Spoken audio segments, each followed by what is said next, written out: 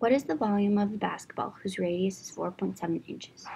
In most questions like this one, we are given information which can be used to arrive at our final answer. Here, the volume and the radius, 4.7 inches, are our givens. We write this in a given box, where R is indicated in the color blue and red is indicated in the color red. Since we know what we are to solve for, V, we can go ahead and tackle the problem. The first step is to draw a diagram, which is our basketball. We label this with our given R, 4.7 inches. The next step is to determine the equation necessary to solve the problem. In this case, we use the standard equation of a volume of a sphere. V equals 4/3 times pi times r cubed. Our next step is to substitute values.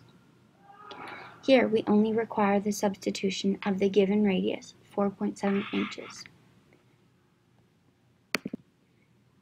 We then solve to get 4/3 times pi, 3.1415, times 4.7 inches cubed, which gives us 103.823 inches cubed, and we arrive at 434.893 inches cubed.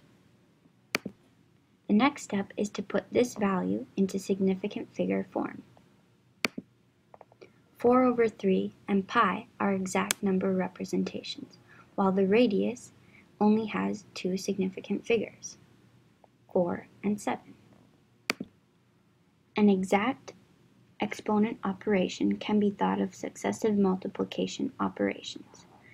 Therefore, our final result will require two significant figures, since exact numbers, 4/3 and pi, do not affect the final significant figure form, giving us V equals 4.3 times 10 to the second inches cubed.